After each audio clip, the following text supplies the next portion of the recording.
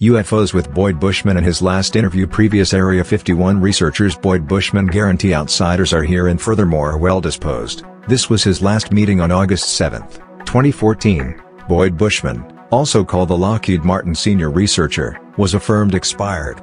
He claimed to have previously worked at Area 51 with and under aliens, despite his best efforts to keep such rumors out of the public eye. You can view these images of aliens and UFOs as well as images of various technologies he worked on, such as radiation detectors, a metal detection system, and a device that could quickly locate any aircraft. He also showed how he reverse-engineered a Roswell craft from the 1950s. He claimed that Quintonian aliens were approximately 68 light-years away from us.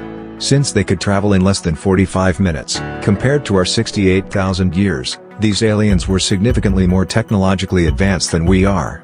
He showed pictures of the aliens, who ranged in height from 4 to 5 feet, and said that Area 51 had at least 18 operating agents. Extraterrestrial rockets are displayed in the video underneath, including one that is illuminating and fit to be utilized by an outsider.